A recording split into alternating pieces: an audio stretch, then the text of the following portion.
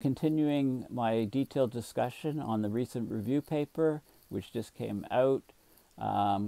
Basically, it's a review article called Earth's Ice Imbalance. So I'm in the middle of discussing it, so if you're watching this video and you haven't watched the previous one, the previous couple, then please do so. So basically, you know, the ice losses around the globe are tracking the upper range of the climate warming scenarios forecast by the Intergovernmental Panel on Climate Change. So the RCP 8.5 scenario, or it's even worse than that, and there's huge ice loss. So the numbers are going to, you know, the number for sea level rise is going to be large, but the numbers they give is still very conservative. The IPCC is very conservative, and I've talked about how, you know, why I think, I mean, James Hansen was talking about 5 meters by 2100, but if you look at all the numbers recently, it's quite possible we could have 7 meters by 2070. The feedbacks that occur when we lose Arctic sea ice and have a blue ocean event are not considered in any of these numbers. The ice sheet mass balance is the net balance between the mass loss associated with ice flow, ice melting at the ice-ocean interface, subglacial melt. So if the glaciers are grounded on bedrock below sea level, the warming ocean melts the glaciers from below the surface of the water, and the surface mass balance. So the surface mass balance is the net difference between precipitation, right? Add snow, which turns into ice, firn and ice. Sublimation is a phase change from solid ice at the surface to water vapor without melting. Okay, that's that process. The ice can melt on the surface of Greenland, for example. You get meltwater ponds, and then the water can evaporate. Wind erosion can blow, you know, you think of Antarctica, very high elevation, very cold air at the top. You get these katabatic winds, which roll down the slopes in Iceland and can carry huge amounts of snow, actually, and blow it off the continent into the ocean. So this is wind erosion, and also, of course, meltwater runoff. Ice shelves are a major source of ocean fresh water.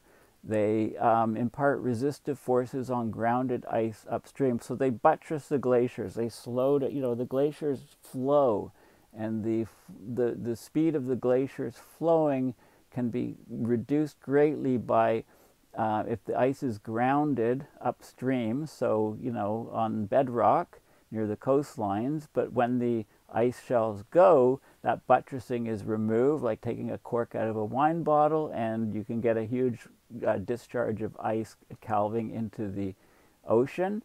Okay, so all of these things are going on. There's over 300 documented ice shelves on the planet. Most are around Antarctica, and they have a huge volume of ice, and fluctuations in this volume can occur as a result of changes in their extent and their thickness. In the Arctic, the ice shelves are much smaller and more sparsely distributed, but the ones in the northern coast of Ellesmere Island and the Russian Arctic islands, they've collapsed in recent decades. Okay, just last year in 2020, huge collapse in Ellesmere Island, which a number of people in the geography department at U of O had equipment up there that they lost, and it's just lucky that they weren't up there when the collapse occurred, because that would have been a very dangerous situation. Of course, mountain glaciers, you know, have a huge moderating effect on global sea level and regional hydrology. They affect local communities who rely on the meltwater as a source of fresh water, and it feeds the rivers.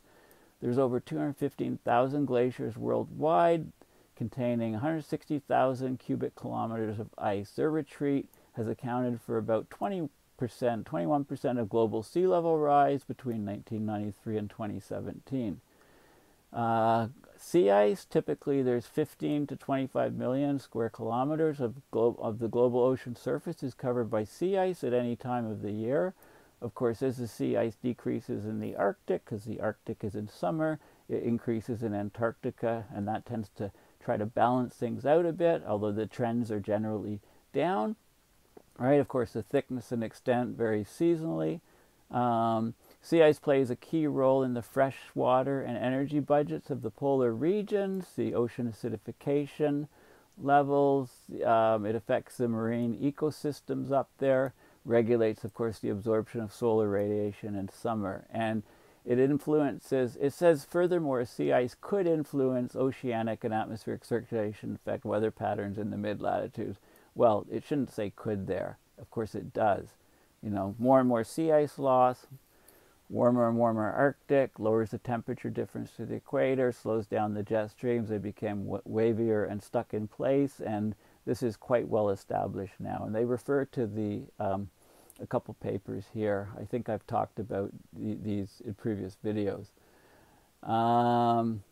Okay, so, you know, we use satellites. We can use satellite altimeters to measure the distance from the satellite to the glacier and then monitor that over time to see the change in thickness of the glacier.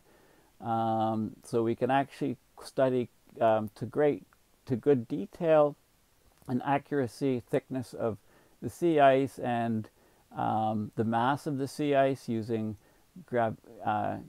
things like using gravity, like the GRACE satellites, the gravity anomaly satellites. Two satellites traveling in tandem, the distance between them is measured accurately. And as these tandem satellites cross over a large mass, like a glacier, they're pulled closer to the Earth, they're pulled closer together, and the change of that distance in separation can be then calibrated to the amount of mass over that particular glacier, and then the change over time in subsequent orbits lets them see the mass loss. Okay, so this study doesn't include elements of the cryosphere that are not ice, like snow on land and permafrost, and also it doesn't, I said about 1% or less than 1% is from river and lake ice, and that's not really included because there's not a lot of good data. Snow cover, snow loss of quantity of snow on land is decreased. Look at this. I have to laugh at this. It's decreased by 49 plus or minus 49 gigatons per decade in the Northern Hemisphere since 1980. Okay, so 49 minus 49, so 0. This number would be between 0 and 98. So the quantity of snow is decreased by 0, not decreased, or by 98 gigatons. Well, that's a huge difference. Surely we can come up with a better, you know, a less error, you know, less uncertainty here. Permafrost has warmed globally by 0.29 degrees C in the past decade.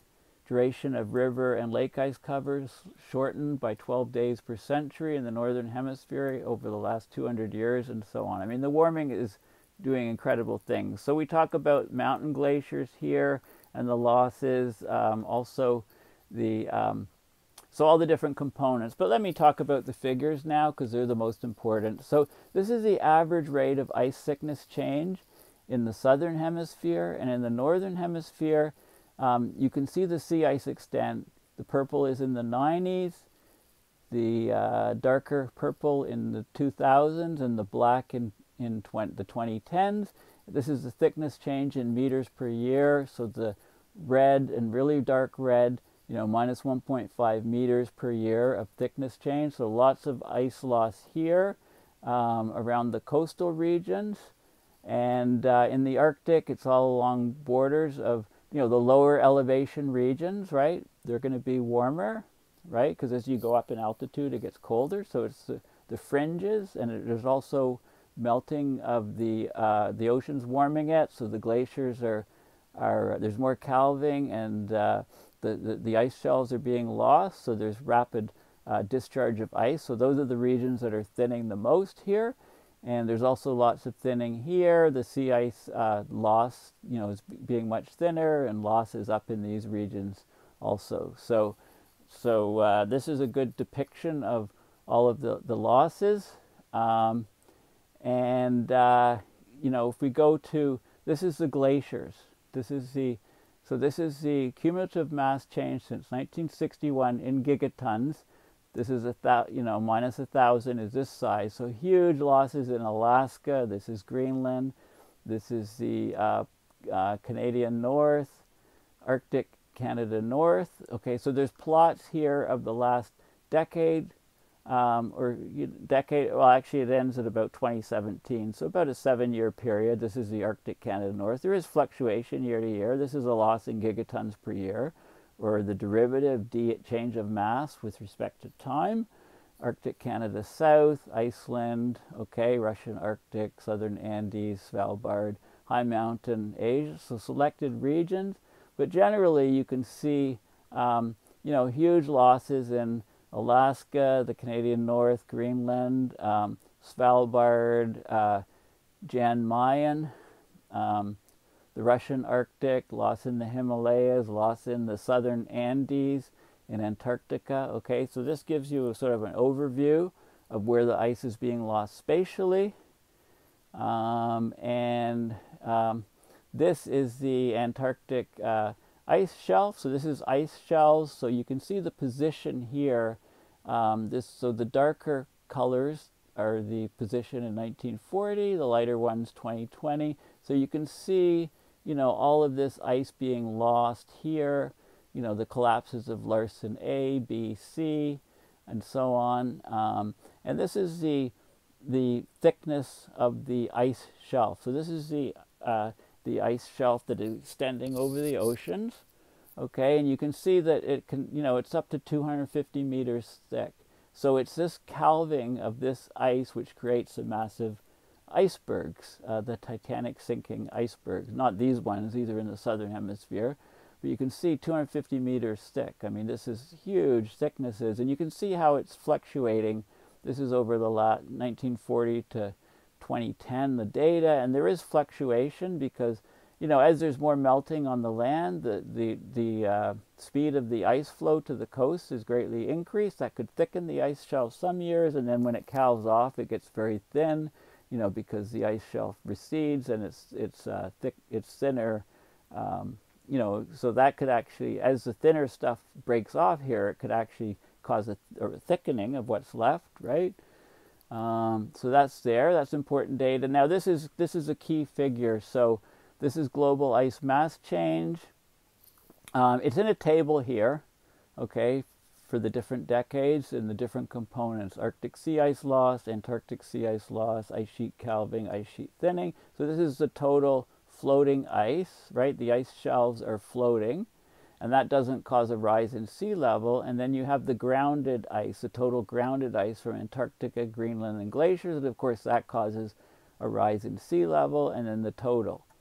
Okay, but this graph shows it just as nice. The trends, so we have, this is from 95 to roughly present, 2017 or so, the latest data, and it shows, we can see the floating ice. So Antarctic sea ice, there was increases here and then decreases, okay, because of the change in the southern annular winds that pull the ice away from the continent.